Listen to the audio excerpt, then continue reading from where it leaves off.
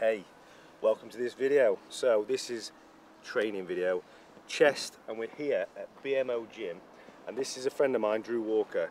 He is a PCA pro. In 2019 he's best known for winning Mr World, so he is pretty class. I don't know what his weight is, but he's a fully fledged bodybuilder. You'll see he's a big lad. He's 2 weeks out from Two Bros. He's come over to IFBB. He's gone over to Norway.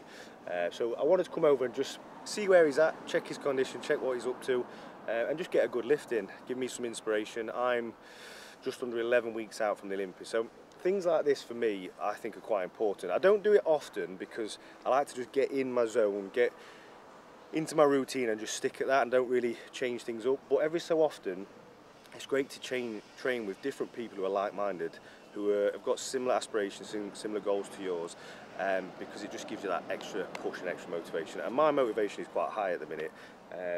But yeah, we've got chest today. I'm not particularly the strongest person on chest. I always like hit a plateau, and that's about it. So it'd be nice to see if there's any ways I can try and improve, any exercises that I don't typically do. And that's why I love training with new people, because you can learn all the time. And this is a pretty spitting sawdust gym, so I can't wait to get in. Let's go. Drew, what have you got there, mate, in your hand? This? Sold out, mate, sold out. Code Ryan. So the first exercise is a personal favourite of mine, and it's a cable fly. The reason we're doing this first is we're going to get blood into the muscle and get all the joints around the chest warmed up, so obviously elbows, shoulders, everything that we're going to be working throughout a chest workout. Because we're using cables, we're going to have constant tension throughout the movement, so both concentric and eccentric part, and we're really going to stretch the muscle fascia off and get warmed up for compound lifts, if that's what we're going to be doing, and the rest of the workout. So what we did here, we did 5 times 20 reps. Each set we increased the weight by a plate, so nothing too major. Again, we're aiming for 20 reps, so it's a high number. It's just forcing blood into there and getting fully warmed up, so like a pre-exhaust exercise. We're now moving on to a plate loaded inclined seated press. This is an absolutely lovely movement. It was quite steep for me, so at first I was a bit unsure of it because I felt like it was going to bring in my front delts, but when I sat in it and we got the movement going, it didn't at all, and it was all on the upper chest. As you can see, the tempo of the rep is very slow, so we're 4 seconds down, and I'd say 2 to 3 seconds up, but we're really focusing on the negative here, so time under tension exercise here. So again, we went for 4 working sets.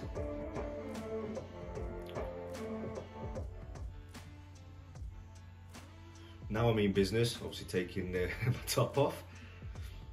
As you can see, the weight's still not massively heavy for me, but we're focusing on that mind to muscle connection and get a full squeeze at the top and just getting a feel for every single part of the motion.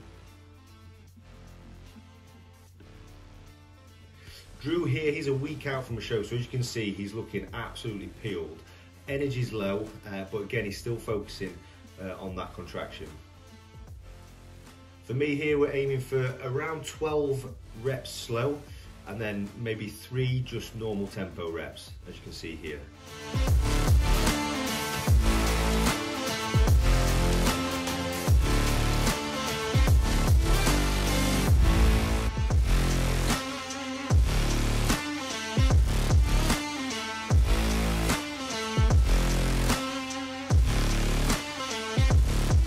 Set was just basically to failure. I don't bar, I never use barbell. And just do that, and like, just look at what your chest's doing. Fucking nothing. Whereas in comparison, when you do that, you can, I know, well mate, honestly, I tore my pec with 4 plates. I can do 3, 3.5, 4 plates, but My chest was coming off, man. But you can see it. Yeah. You can see like, and if you were going to train someone, to see your chest working, and if it's not, then what's the point? But again, it's not about, people think if you don't go heavy, you're pumping. You're not. You're still doing 12 strict reps to failure with some force, with some drop, but it's just... So now we're moving on to a barbell press. This is not something I typically do. I normally do a lot of my chest exercises, especially with barbell incline, just to get more thickness on the upper chest.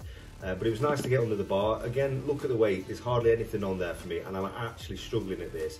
The reason for that is, one, we're pre-exhausted, and two, we're just doing that time under tension with every single exercise we're doing. So nice and slow on the way down, 4 seconds down, a 1 second hold, and then a 2 to 3 second on the concentric part.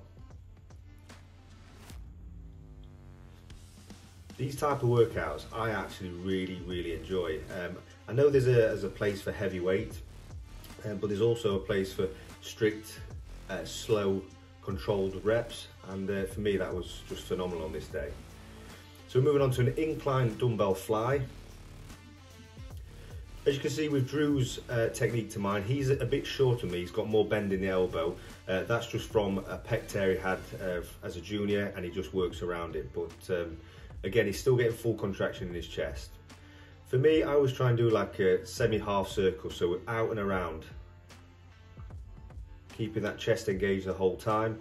We're aiming for 4 working sets with 12 to 15 reps.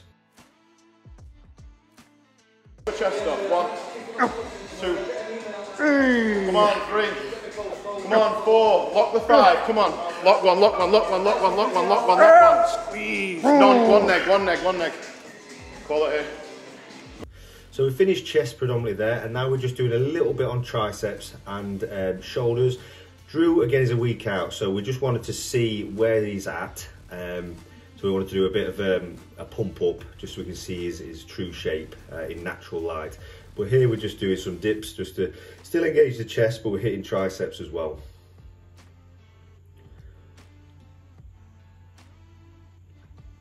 Again, there's not much focus on like trying to put the muscle under load or under stress, because it's just putting blood in there so we can see whilst he's hitting his poses.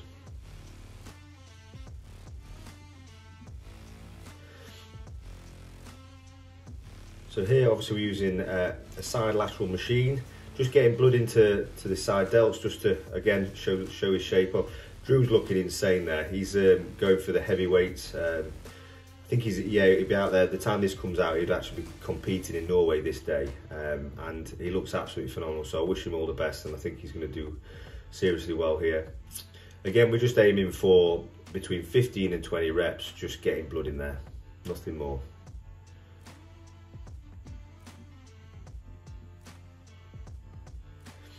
And now we're going to move on to look at Drew, see where he's at. Like I say, he's just over a week out.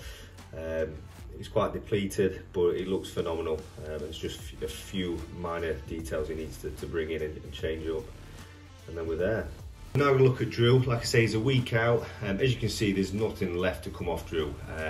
He'll probably just dry out a little bit more and obviously fill up on peak week. I'm just readjusting himself there. So as you can see, Drew has lovely proportions. He's got a nice tapered waist, got big round shoulders, legs are absolutely phenomenal. And we're just discussing like what his next plan is for the next week, and how he's going to approach peak week. From the back, I think Drew has a lovely shape. He's very detailed through the back, is nice and thick.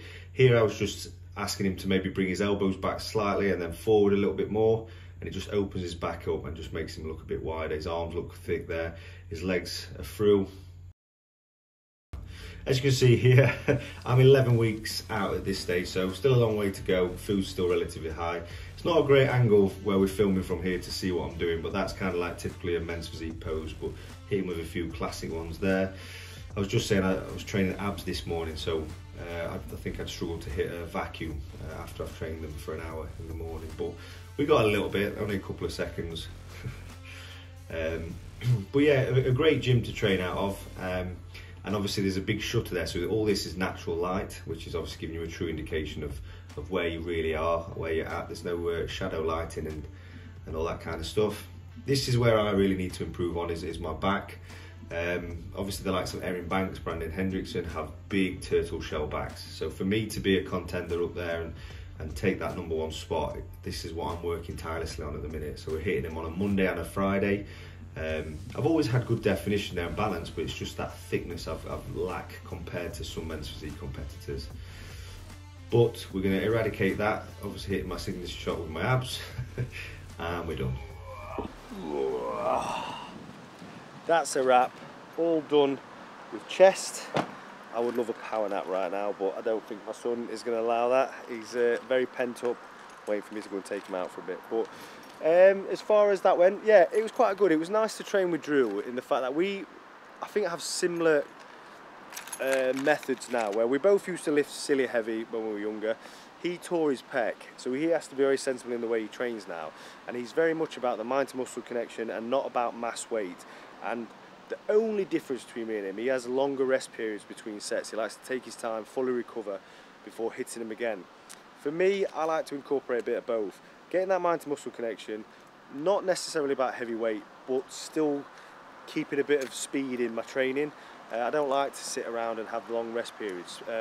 But that being said, it was great to train with someone who is like 2 weeks out, got that bodybuilding mindset, got that like fire in his belly to do better in what he's doing, and he looked phenomenal.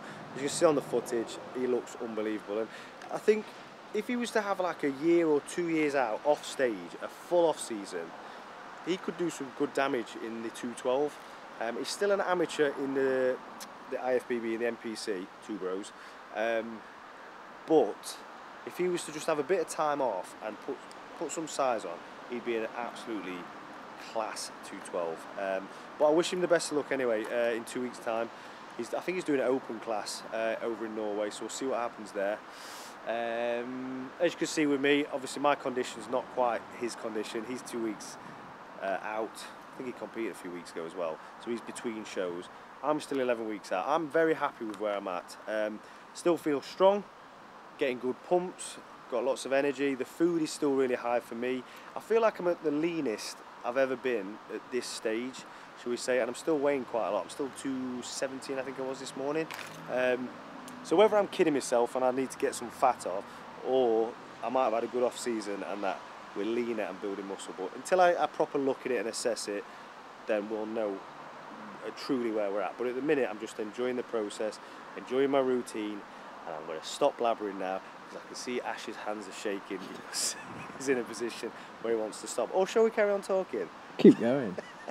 Now, I appreciate you watching the video. Like I say, most of this footage going forward is going to be of the Olympia prep now. So I'm going to really bring you in on the nutrition side, the training side, the recovery side, and then all things bodybuilding orientated. So I hope you're enjoying the content. Please comment below, let me know what you think, and I'll see you in the next video. Bye bye.